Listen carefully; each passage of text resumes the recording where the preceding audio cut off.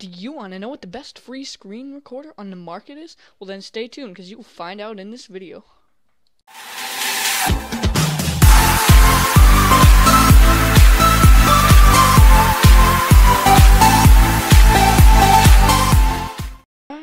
Hey guys, how's it going? It's Phantom here, and today I'm going to be showing you what the best free screen recorder on the market is for all you people who don't want to pay money to get a good screen recorder. So this screen recorder, as you can probably see, is OBS, or Open Broadcaster software.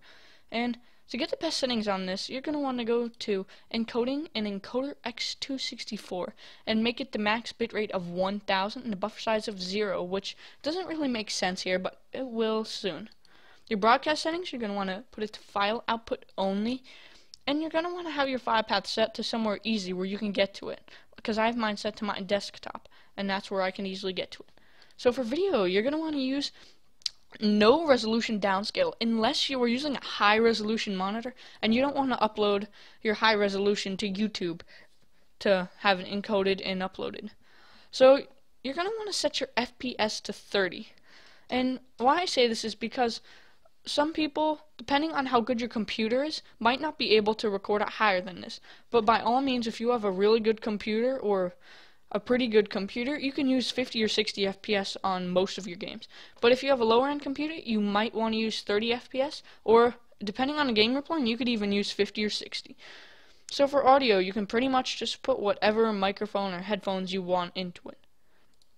For hotkeys, you can click start recording and stop recording for whatever hotkey you want. And for me, I have mine set to Alt, which is an easy place for me to get to my hotkey.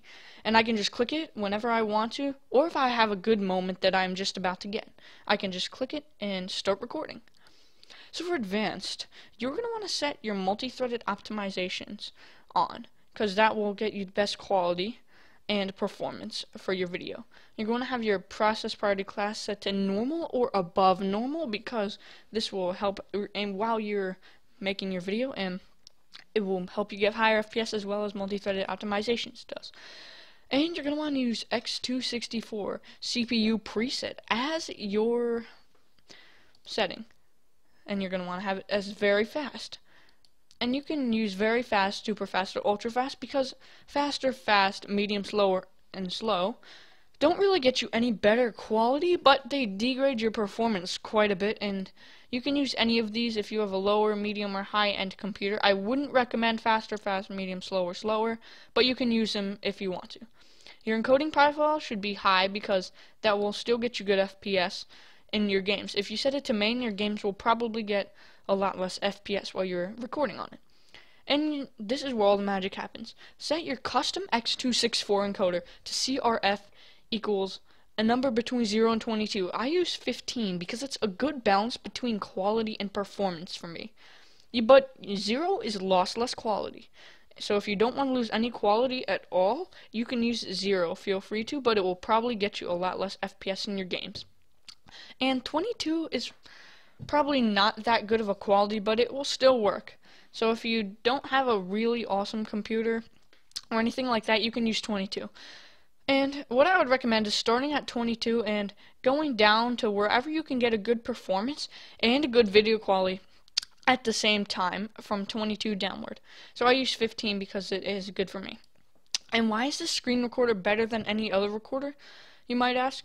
I might use NVIDIA Shadowplay sometimes, but the thing is, the quality isn't that good, and you can't really change any qualities or settings in it or anything. And you can record at 50 megabytes per second and higher settings like that, but you will not be able to upload to YouTube in that high quality. And you can upload to YouTube in your encoding max bitrate of 1000.